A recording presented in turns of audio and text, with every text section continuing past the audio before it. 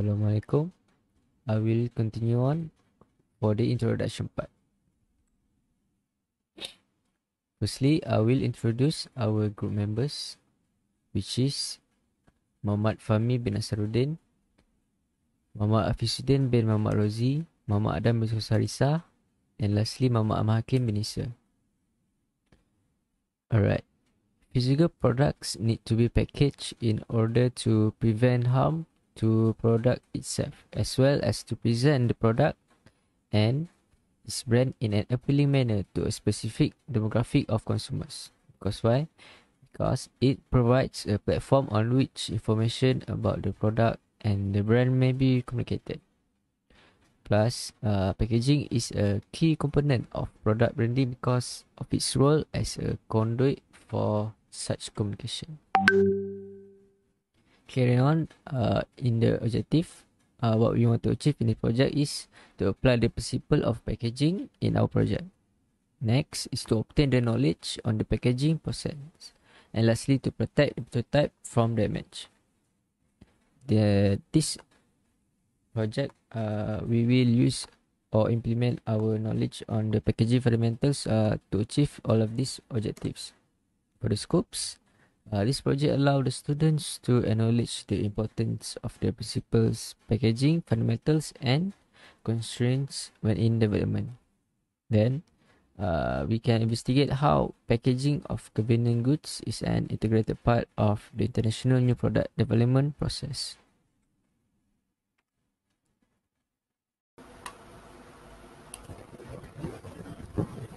Hi, Assalamualaikum warahmatullahi wabarakatuh. I am Hafizuddin, and now I will continue our group project with literature review part. In the literature review part, there is definition of packaging. The diagram is the state of packaging discipline by J.F. Hanlon in 1998. Jeff Hanlon tells us that packaging technology should have mechanical engineering, chemical engineering, mathematics, physics, and packaging science. And then there is at least 7 materials in packaging industry. The firstly, packaging materials such as material availability, properties, and testing. Second, packaging systems such as product package design and specification. Third, packaging distribution such as retailing, warehouse, shipping, and transportation. Fourth, packaging equipment operation such as machinery, line operation, and sequence operation. Fifth, packaging systems such as package system and packaging equipment. Sixth, industry-specific packaging systems such as manufacturing, economic, industry specification.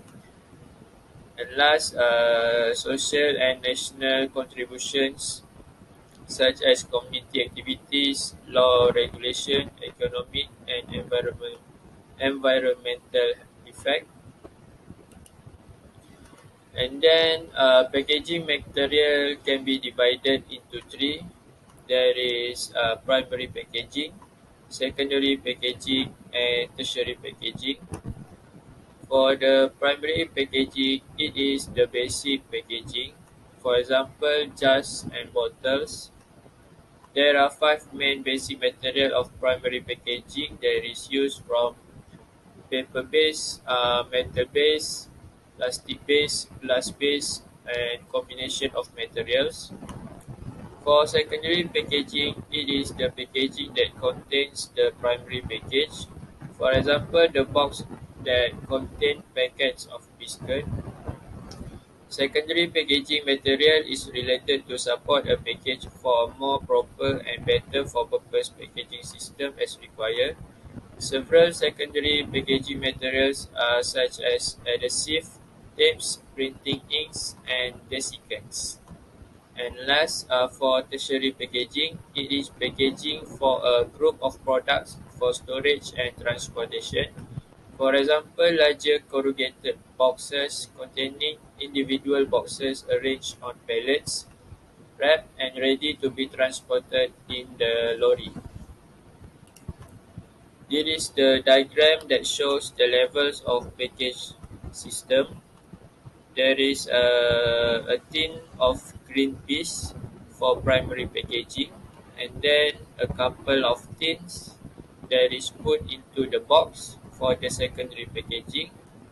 And lastly, for the tertiary packaging, a couple of box we put into the other boxes in sequence. And then the packaging, we'll have to test the packaging.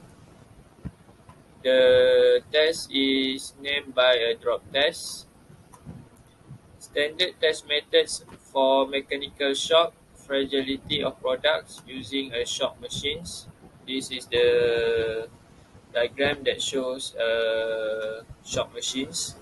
These methods are intended to provide the user with data on product shock fragility that can be used in choosing optimum cushioning materials for shipping containers or for product design modification. And last, for the literature review of packaging, is graphic design as a packaging marketing tool. Graphic design as a part of marketing strategy to fulfill marketing requirements, regulatory requirements, packaging material needs, and printing capabilities. The graphic design as tool example: color tune, predominant typography, recognizable symbols or icon, illustration, ergonomic shape, decoration, and color separation. Thank you. Assalamualaikum warahmatullahi wabarakatuh. My name is Muhammad Fahmi bin Nasaruddin. My matric number is CN21003. So, I will explain about the methodology of our project.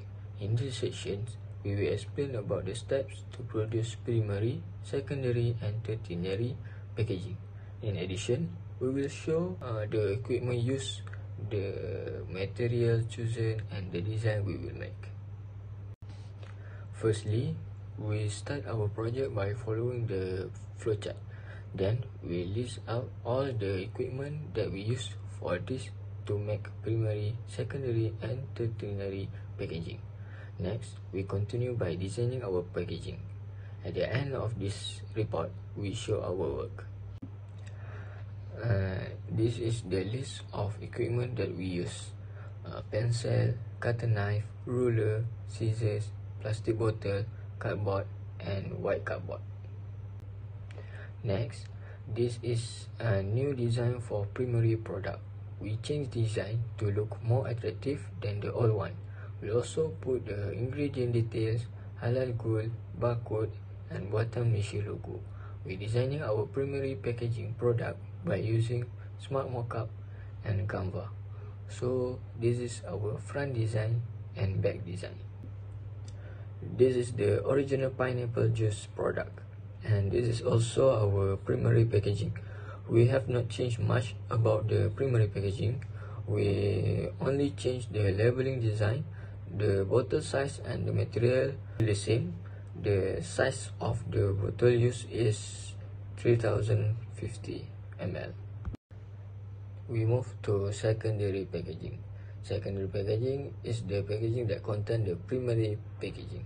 Here is our secondary packaging. We use white cardboard for our secondary packaging. This cardboard can fill 6 of juice nanas. The dimension of secondary packaging is 15.5 cm length, 10.3 cm width, and 17.5 cm height.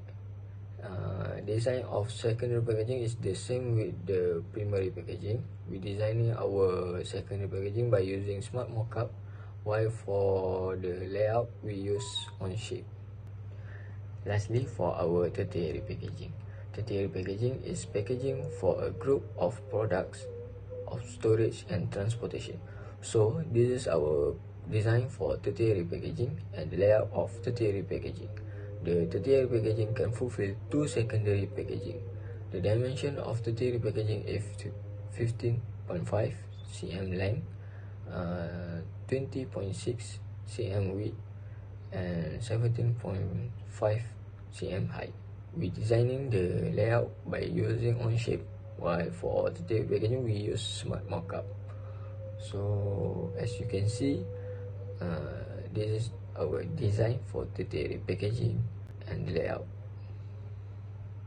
Okay, next is discussion. A drop test simulates the free fall of package on its corner, edge and surface by using drop tester machine. To achieve this, the packaging is filled with the products and dropped from a defined height. Okay, basically we use secondary packaging and tertiary packaging for drop test. We take 3 times drop test for get the best result.